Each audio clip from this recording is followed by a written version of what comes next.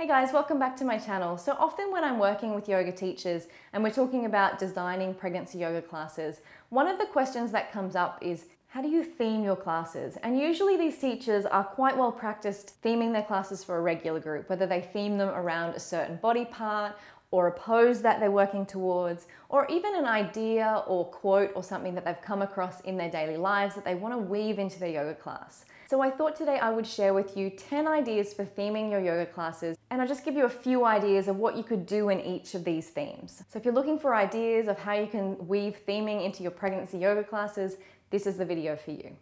So the number one theme that you could use in a pregnancy yoga class is back pain. I have not met a pregnant woman yet who hasn't felt some sort of back discomfort during her pregnancy. So there are a lot of things within this class that you could focus on. So alignment is a big one. Often back pain is caused by poor alignment, poor posture created in the body when the weight of the belly draws us forward. You could focus on strengthening the muscles around the pelvis because again, that often gets out of alignment, creating back pain. Even stretching and lengthening the legs out is going to help to decrease back pain. So all these things could be woven into a class themed around back pain.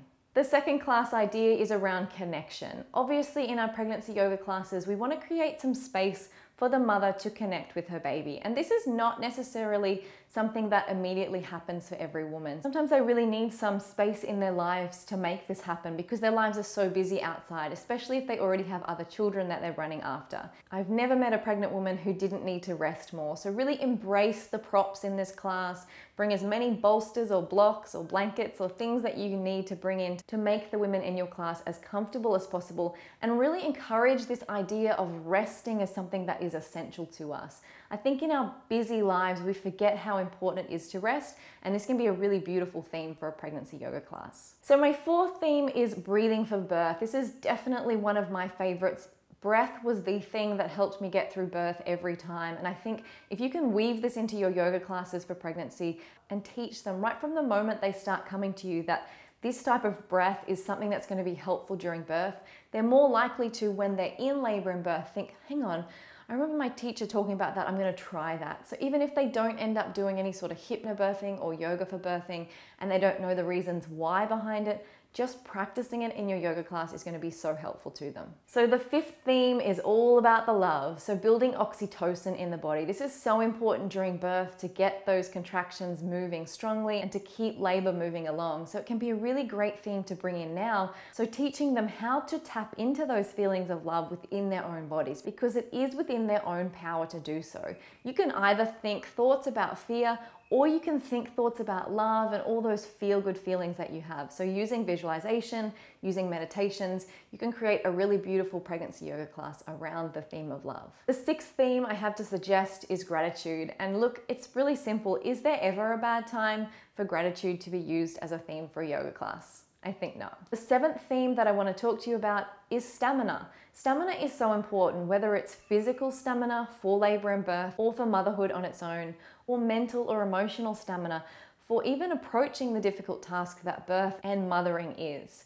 So I really want you to start introducing this idea of us preparing the body for what is to come. And that doesn't just mean relaxing. Whilst relaxing is so important and being able to relax the body on command, so is building strength in the legs, building the ability to withstand difficult sensations in the body through different yoga poses. A really important skill to build, and a class themed around building mental, emotional, and physical stamina is a really great one. All right, the next theme idea that I have for you is the hips and the legs.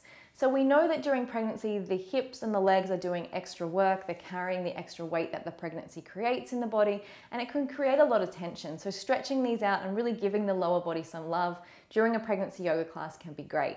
One word of caution though, you do need to educate yourself so that you can educate your students about alignment through the hips and not causing any pelvic instability by stretching too far. If this is a totally new concept to you, I'll leave a link below for another video that I've done about teaching women with SI or pelvic instability, and you can learn more from that video. The ninth theme idea that I have for you is trust or intuition. This is such an important concept for new mums, especially first-time mums, to learn, to really be able to sit in your own space, trust that feeling in your gut, and just follow that intuition. And I think as first-time mums, we sort of look to everyone else for advice because it's all new and we don't really trust that voice yet, but once you're a second-time mum, third-time mum, or beyond, you really start to trust. And most mums that I speak to say they wish they could go back to that first-time mum that they were and say, just trust your own thoughts, your own intuition. So theming a class around this idea can be really important and a really beautiful way to get women to connect in with their own hearts. So the 10th theme idea that I have for you is theming around anxiety. So whether these are anxieties around the pregnancy itself, around the changes it will create in the woman's life, or even around birth, theming it around how to deal with anxiety, giving them really practical tools, yoga tools, meditation, visualization, and movement is something that they're going to take away from this class and feel like, oh, I feel really empowered to now use this yoga in my everyday life. And that's what we want. We don't want them to just rely on the relief they get on the mat. We want them to be able to walk off their mat and be like, I can use that breath whenever I'm feeling stressed. So if you theme a class around anxiety and fears and how to really manage those with yoga tools, I know that the women in your pregnancy yoga classes are going to come back because they're going to feel so good afterwards and feel so good in the rest of their lives as well. All right, so they are my 10 ideas for theming pregnancy yoga classes. If you would like any extra information about any of these themes, on how to teach them, poses to include, leave me a comment below and let me know. And if you would like more information on teaching pregnancy and postnatal yoga, I'm currently working on my course, so I'll leave a link below so that you can sign up and be the first to hear when that one is released. Thank you again for being here, and I hope to see you soon. Namaste.